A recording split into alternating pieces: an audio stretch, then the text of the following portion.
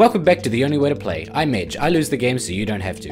Huskar is a rare breed in that he's a ranged strength hero. He seems to have attended the Ganondorf school for final bosses because his whole playstyle revolves around getting hurt enough to go beast mode to deal his damage. A good Huskar knows how to manage his HP and knows when to be low and when to be healthy. He is the adrenaline junkie's hero. 90% of the match you spend a hit from death, and 90% of your games you'll be teetering on losing.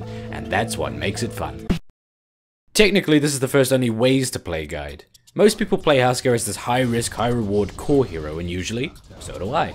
But there's so much more to Huskar if you're not afraid of a bit of controversy. And being a guy who works on the internet, I love my controversy. Where people use Huskar as this balls deep man fighter, I play him as a hero capable of pushing and keeping constant pressure on the enemy, because he never needs to go back to base. I also build him with Dagon.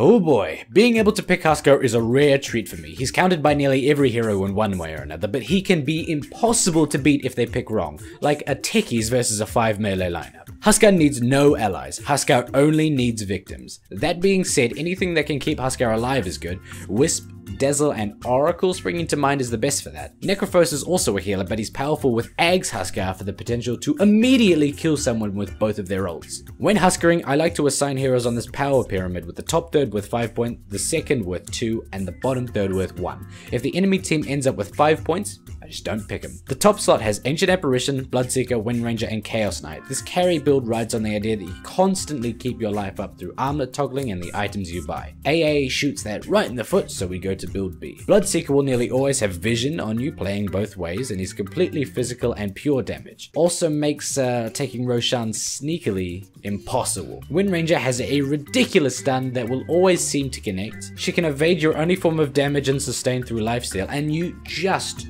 try and armlet toggle between 2 hits of focus fire. Huskar struggles to deal with illusions too, and Chaos Knight hits hard in the physical damage department. These heroes all but pin you down and force you to pick something else. Phantom Lance would actually go in the top slot if not for Burning Spear lingering even after he's used Doppelgang, so you'll always know which is the true Phantom Lancer. For this matchup, I go Crimson Guard or Maelstrom into Mjolnir. The rest of tier 2 are physical damage beasts, Phantom Assassin, Templar Assassin, that sort of thing, as well as heroes with a lot of pure damage, Pudge, Omni Knight, Timbersaw. The last tier consists of your typical Bashlords, Disablers, and anyone who can reduce armor. The perfect enemy team for a Huskar would consist of a Zeus, Skywrath, Gyrocopter, Crystal Maiden, and, I don't know, a techies. Here is a clip from a close alternative.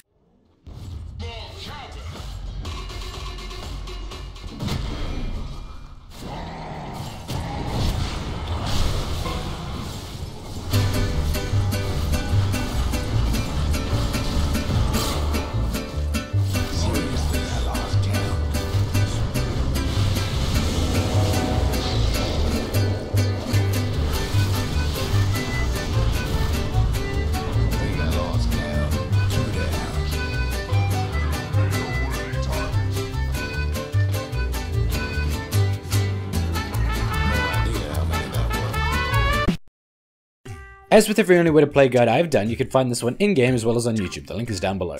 Any Huskar build will tell you the same thing more or less. Nevertheless, here is my build. WEWQWRW, EEEQQQ, R, stats, R, and then stats until maxed. Burning Spear is practically always maxed first. Berserker's Blood is maxed first on the rare occasion where Burning Spear isn't. This is for when the team has a lot of constant nuke damage or an abundance of Laguna Blades or Fingers of Death. 1 value point is taken in Inner Vitality and then maxed last, as 1 point gives you at least 184 HP on a level 6 Huskar with around 30 strength. But level 2 gives you 208. A pretty pitiful increase. We get Life Break once at level 6 and then we don't touch it until everything else is maxed. All levels of Life Break give the same damage. The only thing that changes is the slow amount and duration, and not by much. Inner Vitality can be cast twice on the same hero, but it'll just refresh the duration. It also factors in total HP on the fly and adjusts the regeneration accordingly. You don't have to pop it as you get to 40% health, it'll just kick in when you hit the threshold. Huskar's attack range is 400, but his Burning Spear is 450.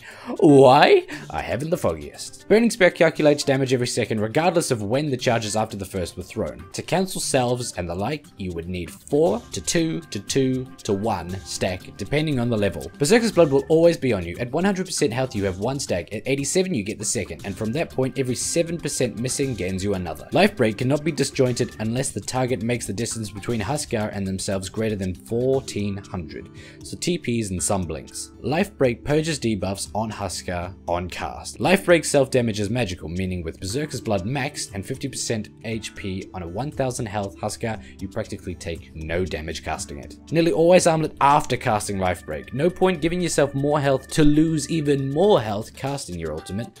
Speaking of armlets, why does Chaos Knight have an armlet cosmetic when the item seems to be made for Huskar? Honestly, with all three of these builds, armlets are recommended. I've even rushed it before boots in some games. Huskar is Armlet the hero. Before that though, we get to our starting items. It's this toss up between 4 guides, and you'd assume with me being the guide publisher, I'd decide on this before I make the video. The Steam guide is an armlet rush build. Tango's Blades of Attack for +9 damage and an Iron Branch with the leftover money. This leaves you bare in the armor department, and we supplement that with our armlet fated Helm of Iron Will as soon as possible. Armlet is our first big item nearly every single time. On the occasion where it's not, it's more been masked into Helm of the Dominator because you've been banished to the jungle. Your core items for typical Huskar consist of a helm anyway, before finishing Satanic, BKB, Heaven's Halberd, that sort of thing.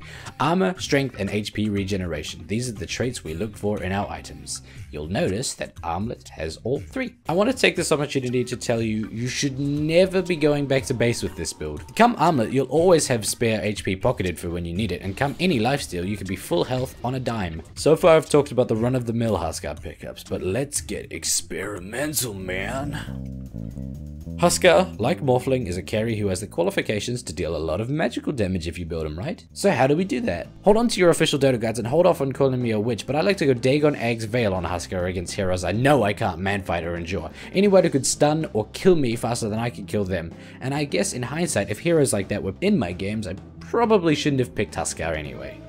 Oh well. Veil is a must for the armor it gives and the amplification to your only damage in the game. Burning Spear and Life Break. You could even rush this and have it up pre 10 minutes if you wanted to forego Armlet, and it's a legitimate strategy if your team benefits from the active. Veil, surprisingly, is a great item on Huskar. Unfortunately, it's only great on him and like 3 other people. After Veil, go Dagon for squishies or Eggs for tankies, and pick up an Orchid for more amp damage and for those mobile opponents. There are 2 initiation and escape items I'd recommend for Huskar. 4-star for core and Glimmer Cape for caster.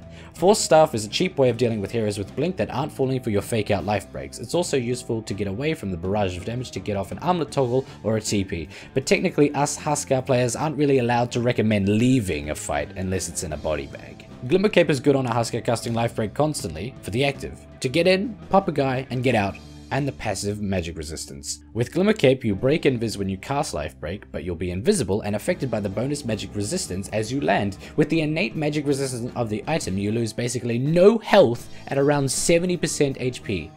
Gross, right? Aghanims is the obvious partner to Glimmer Cape as it allows you to life break for free with Cape every 4 seconds. Don't even get me started on Octarine Core in the mix. You'd gain health using your ult on heroes tanky enough. Plus your Burning Spear would give you lifesteal as well. Where Satanic is the ultimate in-game core Huskar build item, Octarine Core is the ultimate caster Huskar item. I haven't talked much about boots because there's no real discussion to be had. No boots are really that noteworthy on Huskar until the point where you've gotten all your other items and have time to go back for Greaves. Greaves seem to be made for Huskar. They give more armor and HP regen at 20% HP, and Huskar wants both of those and can easily waver around 20% HP for those abilities. Do not rush these items though. Plain boots will get Huskar through a typical game, and Greaves aren't really as groundbreaking when 20% health means that Huskar on 200 HP. Also, use the buff wisely. You can skip a BKB if you're careful with your inventory slot purge. Can't purge a silence by casting life break now, can you? This segment has gone on for far too long, so if you want more information on the rest of the items, I've written a small biz in the actual guide. But before we move on, do not go Earn on Huskar. Earn is useless, as Huskar should be buying items that heal him during fights. He's already got enough to stay healthy out of a fight, although whether he wants to or not is a different story, and Earn is disabled as soon as you take hero or tower damage. All 3 lanes are open to you, so where do you go? Mid's the typical lane, but Huskar is a hero that wants to stack as many hits on his opponent as possible. The distance between the tier 1 towers at mid counteracts that a bit, don't you think? So how about the side lanes? Either's good, as long as you have more than or equal to the number of heroes the enemy has on that lane. Huskar can 1v1 like a champ. Huskar can't 2v1. Yet. Huskar at level 1 is surprisingly bleak considering he's regarded as this early mid-game powerhouse. Burning Spear without your passive is like pepper without salt. With this in mind, don't bother contesting level 1 rune, just block your wave. The intention here is that you want equilibrium as close to your tower as possible, so come level 3 you can have more time to wail on the enemy as they run back to tower. Level 3 because you need a level of your passive, and because Burning Spear level 2 is double the damage of level 1. In higher MMRs, much to my dismay, people acknowledge that a typical Huskar is more afraid of them than they are of him. Like a bear. He starts the game with 1 armor and hurts himself harassing others. This is another reason I don't like running him mid. As soon as you hit a tier where the players are aware of this, Huskar is meat. So we farm up, harassing the opponent twice every time they hit you once to keep them wary, and last hitting with Burning Spear if you're playing ultra conservatively and needing that extra 50 range. If we think we can get kills, we pick up a pair of boots, but if we're content with free farm, we can just sit on our lane. That is, until you get your armlet. I feel like I could call this guide the only way to play Armlet, and it would still all be correct. Build Armlet like this. Blades to helm to gloves to recipe and a smoke, and let's leave lane. It's 8 minutes in and you've just picked up your armlet and a smoke. Let's Rosh. You literally only need armlet. If you could buy an armlet and smoke with your starting gold, you could take Roshan as Huskar before the game starts. It's just dangerous as hell. If you've guessed armlet toggling in between hits, you're on point, although there's a bit more to it. You cannot do this if there is a Bloodseeker around for obvious reasons. Walk into the pit, attack Roshan like you normally would, walk as close as possible so he can get you low. When you're around 400 HP, push yourself into this little corner. If you've done it right, you will clip into the wall. Roshan will now walk up to you and hit you 3.5 times. You'll see what I mean. Now don't move your mouse. Huskar and Roshan's attack speeds are not in any way aligned, so there's potential that Huskar will move from his spot when Roshan walks back. This messes up positioning because Roshan will now hit you 4 times or more. It's always weird suggesting a strategy that tells you to do less than you normally do, but trust me, find your alcove, click there, and do not move the mouse at all. And every time Huskar moves out of this little hidey hole, put him right back in his place. Every time Roshan walks back, armlet toggle. You don't have to do any clutch armlet toggles in between blows, and you don't have to worry about getting permabash those 3 hits, because every armlet toggle gives you back 475 HP, and that's enough to tank the hits. I implore you to practice this in a lobby. There's only one way that this can go right, and 1,000 ways it can go wrong. One misstep, 3 armlet presses instead of 2, and Roshan feasts on some berserker's blood. You don't have to use an vitality, and in fact you shouldn't, as the heal is completely wasted by armlet. Not using it during Roshan also means that you'll have it for the aftermath. If your luck is anything like my luck, there'll always be a hero checking bot rune as you finish up, and you're not walking out of that pit on full health, ever. You'll need that inner vitality.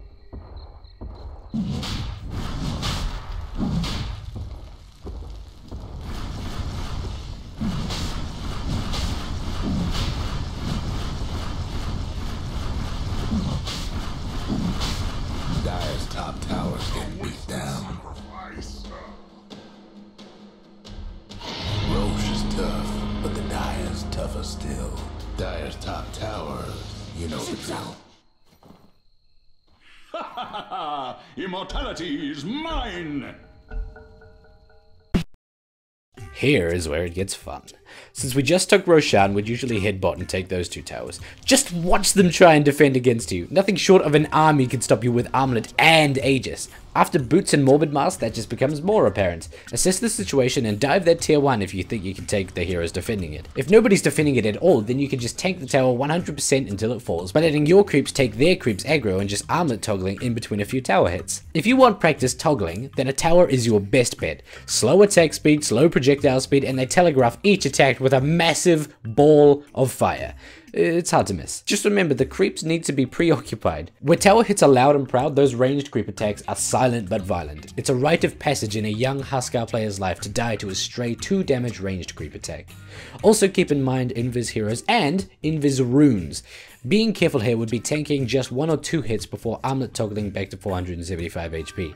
Armlet toggle fast too. A smart player will understand your patterns, so you want to make that moment of vulnerability as tiny as possible. I'd recommend getting as much done while you have the Aegis as possible. Take all 6 outer towers if you can. Your Aegis isn't a ticket for a second life in a teamfight. It's more of a get out of jail for messed up armlet toggling free card. Get all 6 towers, ward up aggressively, and then choke them out of resources by farming their jungle while you wait for the next stage that you'll use to push their base. Now that you're farming carefree, I have a moment to talk about 2 other tactics. Caster Huskar is an interesting breed. It's almost the antithesis of the normal way to play Huskar. Get in, burst a guy down, get out. If you're fully committing to this build, you won't even have the item slots for Armlet or any lifesteal until Octarine Core, so your health will come from inner vitality charges. Arcane Boots into Greaves is already what I prefer, but with this build, Arc Boots have to come very quick, especially if you did end up with that Glimmer Cape. Counters to this way of playing are of course BKBs, Blade Mails, and sadly enough, Glimmer Capes, the traitors. When these items come up, play around durations and try to pick the targets that don't have them. Caster Huskar works as an initiator, but works much better if the fight starts without him. If someone else on your team causes their supports to cape their carries, the supports become your targets. If you were to initiate, they just cape themselves. Oh god. Oh god. Support Huskar? A support with no silences, no stuns, no crowd control until level 6. I love it! Huskar support builds as tanky as possible, forgoes attack damage, and just harasses with Orb Walking and Burning Spear. It's pretty gross, dude. Instead of Armlet, we go Mech. Instead of Helm of the Dominator, we go Vlad's. It's now viable on ranged heroes as of 6.84, where it gives them 10% lifesteal. Mech and Vlad's helps your team push, helps you stay alive in team fights while you're still ulting and casting Burning Spear, and they will help you move to the jungle at the point where you're like, oh, well, this was enough supporting for one day. Let's get this Armlet. So it's come to this.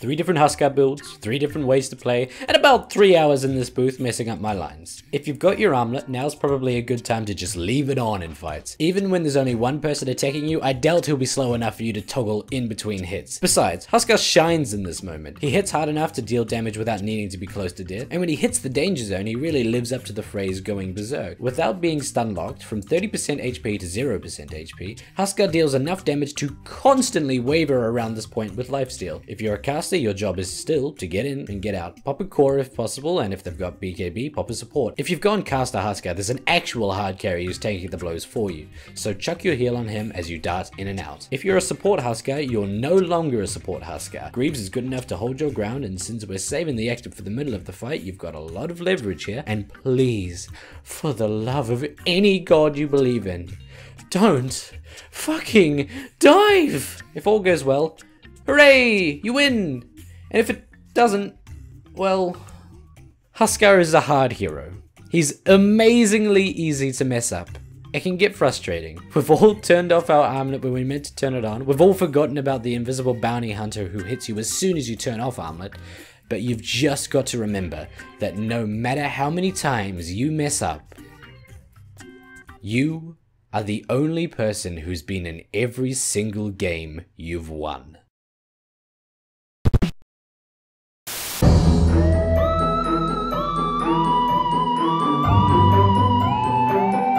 Finally, I'm done with this video. I recorded everything chronologically so you can actually hear my voice get slower and more hoarse as the video goes along.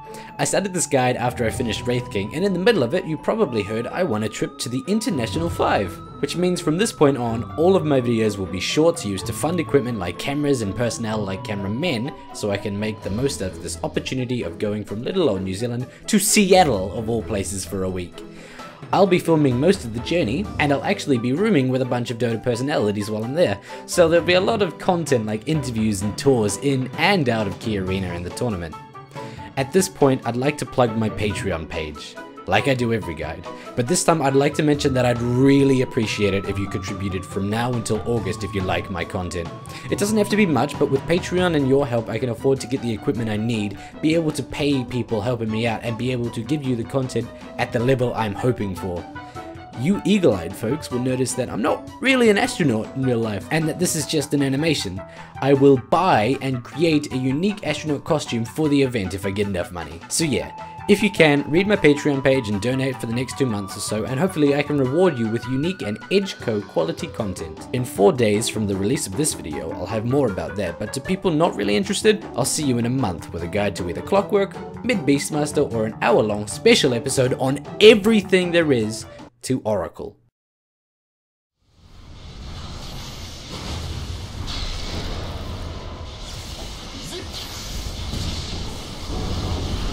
Over here now. Get low at Radiant's bottom rags.